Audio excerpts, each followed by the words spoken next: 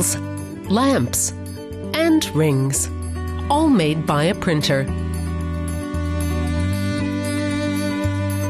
With the latest generation of 3D printers, the possibilities for design appear endless.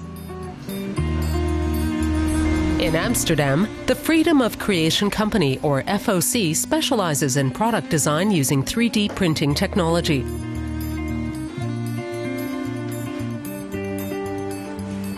Designer Brian Garrett is fascinated by the technology.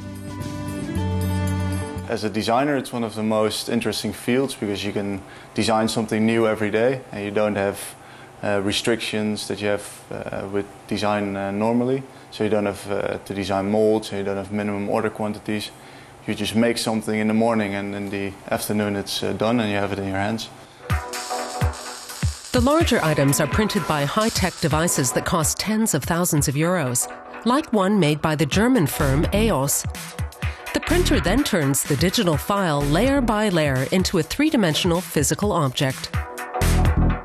There's just a lot of new machines coming out, new materials. It's like every month there's a new development in 3D printing. And there's printing in rubbers, there's printing in ceramics, there's printing in glass, metal, you name it, you can pretty much print it.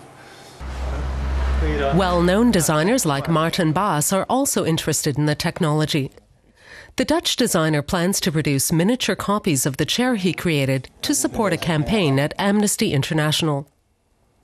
The original chair, standing 5 meters tall, was built by hand. Now FOC is to print a small format version.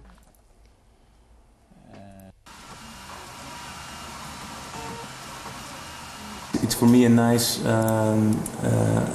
first step into this world and seeing the possibilities of it. And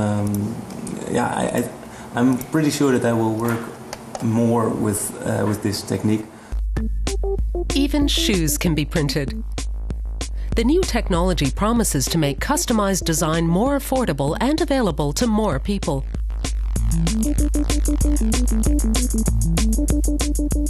I think in 10 years people will send their products over the internet and share it with friends, like we now share things on Facebook, for example, and your friends can just download the design and print it at home with their home printer.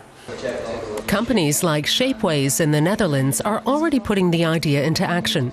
Customers can modify a design or create their own and upload it to the company for printing.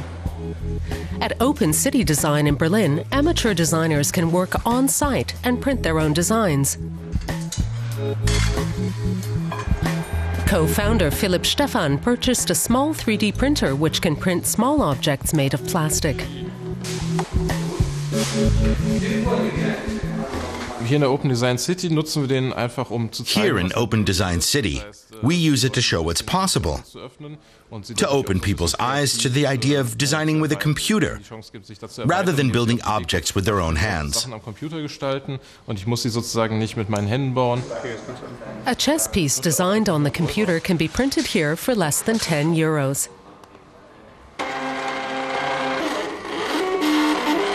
The printing process takes about 15 minutes. At 800 euros, this printer is relatively affordable, though it's more complicated to operate than an ordinary one.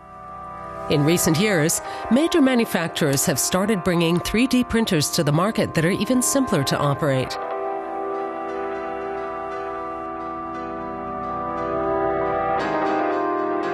At the University of Vienna, a prototype 3D printer is being developed that's set to cost 1,200 euros.